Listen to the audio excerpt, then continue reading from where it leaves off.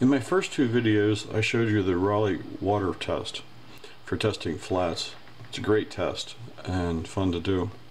But in this video, I'm going to show you some neat tricks on how to grind a flat, and also some additional information that would be useful if you're making an auto collimation flat. The traditional way of making flats is to use three parts, A, B, and C.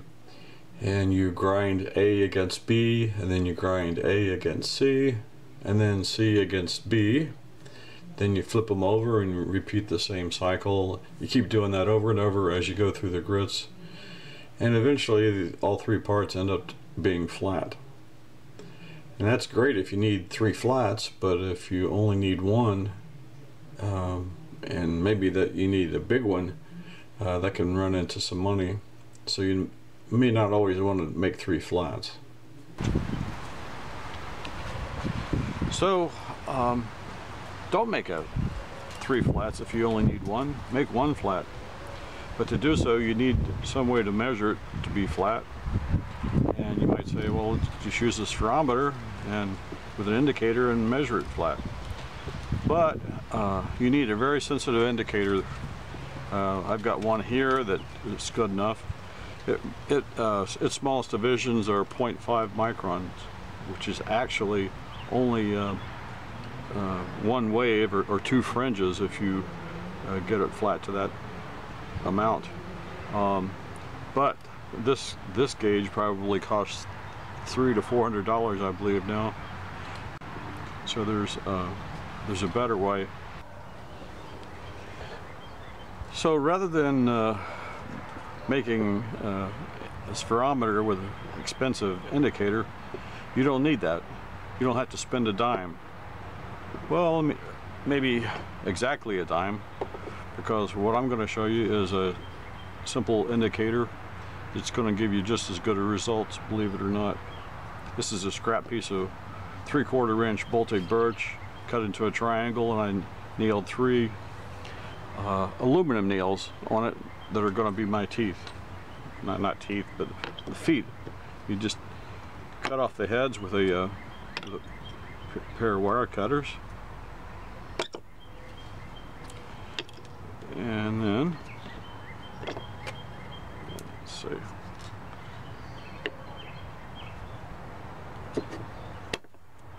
Like so. And then take a flat file and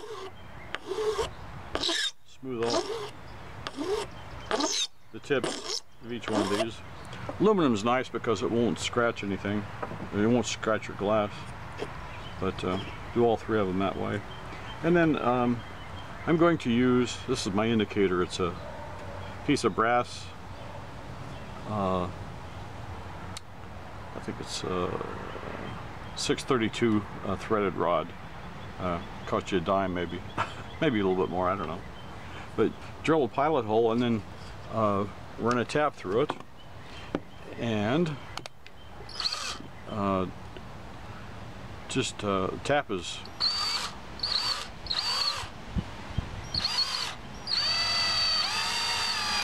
only 3/4 inch long. Okay, so this didn't take me very long to do. I tapped a hole with a tap, and I rounded off all three. These roughly the same height. Doesn't have to be exact. And then I also stuck on a round piece of plywood for a handle. Tightened it down with some nuts. You say, well, that's just a simple, crude spherometer, but actually it's not. It's actually a gauge and not a spherometer, because a spherometer has to be calibrated, and this won't be calibrated anyway. One of the things I did, I rounded off the end of the brass screw, like I did the aluminum. Also, this will be for a 6-inch flat, and the radius is like a 1/4 inch shorter than the radius of the flat. Just in case there's any rounded rolled off edges or something. So here is a couple of 6-inch blanks to be made into a flat. I put a chamfer on them, and then I generated the curves relatively flat, and then I've ground them together for about maybe 5 minutes with 20 microns. Still have a long way to go because I still have grinder marks I can see, but I do know that with the pencil test that these two curves are mated together, so that's what we want to be sure to do. And to use my little gauge here, all you do is you want to try to find one of these two is going to be convex, most assuredly. It's not likely that they'd be flat, but especially at this stage. So one is going to be convex and one is be concave, very slightly. So you set your gauge on here and turn it till it moves. And at that point, if you go too far, the gauge will actually spin like a top. But what you're looking for is the crossover point where if you push on the corner at right angles, it moves. If it moves from all three, you're not touching in the center. And when you want to find the point where it just barely starts to touch, and then put it on your other part. And if it spins like this, you know that this part is convex, but it may not. This may be the concave part, in which case you want to repeat this process, check it here, and then see if it spins on here. But between the two, one of these is going to be convex and one is going to be concave, and that's what this gauge will tell you. And you always want to run it by hand or by machine. You want to be sure that your convex part is on top, so that it reduces and becomes works towards being flatter, which it will if it's on top.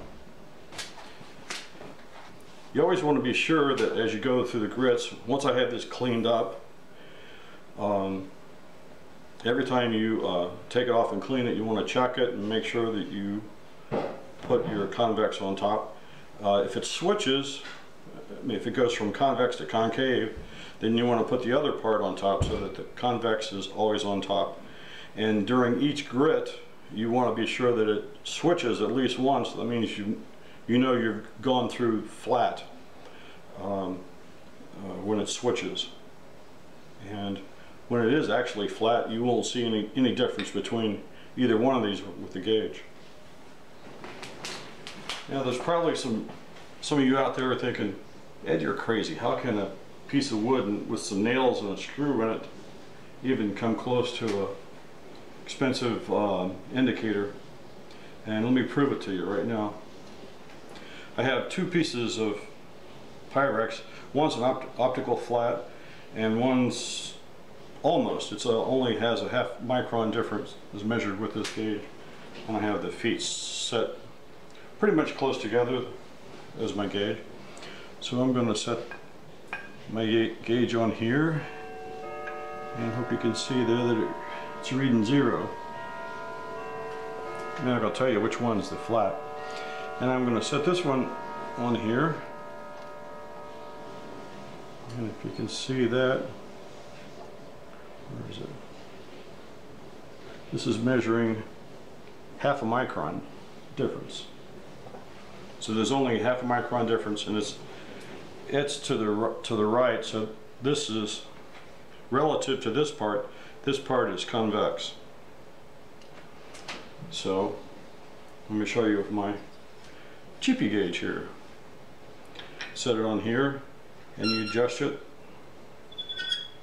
so that it'll even squeak, and when you move it, it slides. It doesn't want to rotate around the center. Let me put it on this gauge, this part. It rotates about the center. So this is detecting a half micron difference between these two parts. It's a very, very sensitive test. As I mentioned, you only need one piece of glass to make a flat. You don't have to have two. I'm using two here because I happen to have actually the back side of another piece that I could use. But I could have just as easily poured a plaster cast and then gone down to a local glass shop and have them cut out a 6-inch circle, and then pitch it on or glue it on with epoxy to the plaster. As I mentioned, you only need one piece of glass to make a flat. You don't have to have two. I'm using two here because I happen to have actually the back side of another piece that I could use. But I could have just as easily